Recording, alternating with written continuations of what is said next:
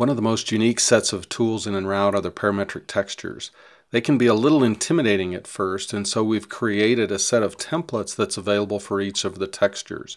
So I'm going to create a relief here real quickly, and then we'll look at some templates.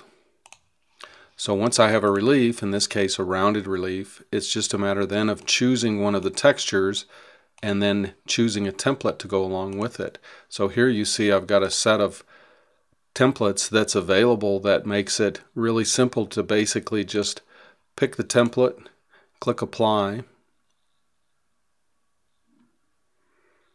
and it's really that simple to get a nice texture. If you don't like that, just back up one step, pick a different texture. In this case, let's pick the flames texture. There's 3 available templates. Click apply and get a different texture. This gives you a way to get familiar with the parameters and get a sense of what the effect might be for utilizing the different templates and get some very unique results with just a couple of clicks of the button. So that's parametric texture templates that are now available in EnRoute 6.